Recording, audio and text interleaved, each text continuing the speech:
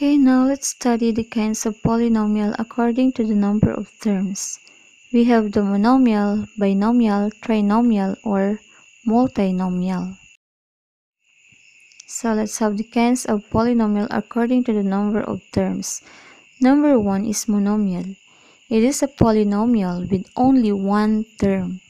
Example, 3x, 2y, 3x squared, 6. Okay, let's have number 2, which is binomial. Binomial is a polynomial with two terms. Example, 2x minus 4. The first term is 2x and the second term is negative 4. The other example is 2a plus 3b. The first term is 2a and the second term is 3b. Then we have 2x squared plus 5. The first term is 2x squared and the second term is positive 5. Okay, let's have the third one, the trinomial. Trinomial is a polynomial with three terms. Example, x squared minus 4x plus 4.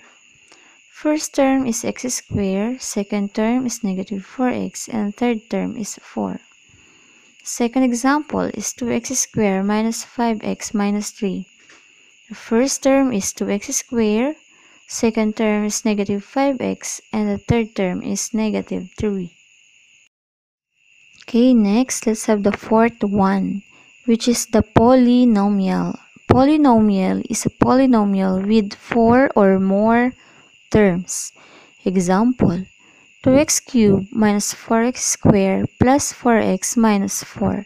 So we have 4 terms, which is 2x cubed is the first, negative 4x squared the second, and 4x the third one, and negative 1 is the fourth term. The second example is a raised to 4 plus 2a cubed minus 4a squared plus 5a minus 7. So we have 5 terms.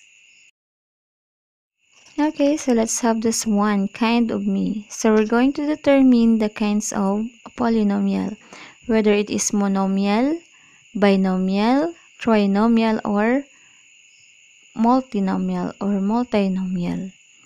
Number 1, 3x squared plus 4x minus 1. Number 2, 4x minus 2. Number 3, negative 5a. Number 4, 2x cubed minus 5x plus x minus 6. And number 5, 9.